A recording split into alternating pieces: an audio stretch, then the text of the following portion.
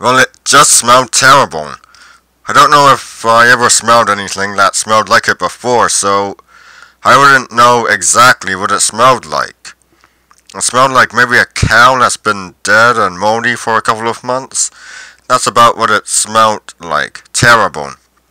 The group of boys concluded that since there were numerous caves in the hilly area above the road, maybe the creature or creatures slept in one during the day and, like a nocturnal animal that feeds and drinks mainly at night, headed at nighttime for the river, through the cut in which they now had thrice spotted it. So that night, Doug, Bruce, and 11 other boys embarked on a full-fledged Bigfoot hunt. No pocket knives or stones this time. Everybody brought what guns they could get hold of. A few 22s, and also 270s, and 30.6s, and a 7mm, and a 6.5mm, and one kid named Davy Kramer brought a 12-gauge shotgun with 00 buckshot.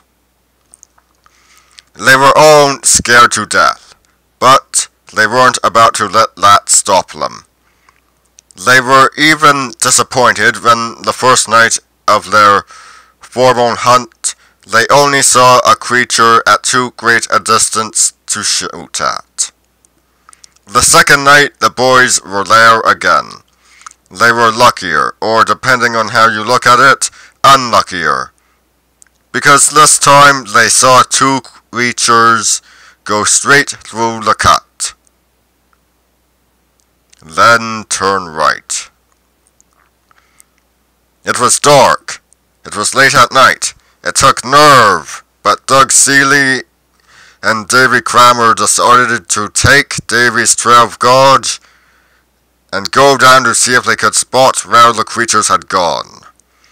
Not unexpectedly, it was too dark to do any tracking, and they were walking back up to join the other boys when they walked by a big, shadowy fir tree growing on the slope.